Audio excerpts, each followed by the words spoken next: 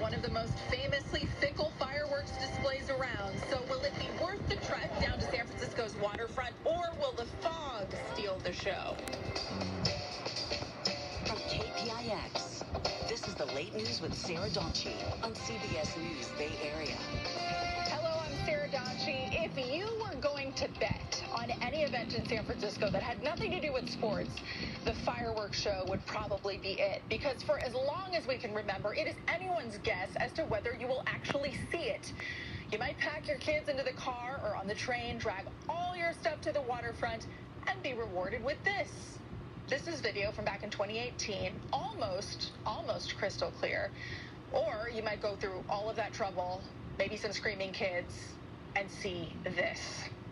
This is a blob in the sky that changes color. It's not a fireworks show exactly.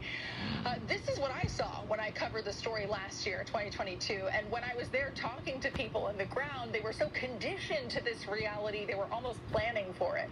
I'm kind of disappointed.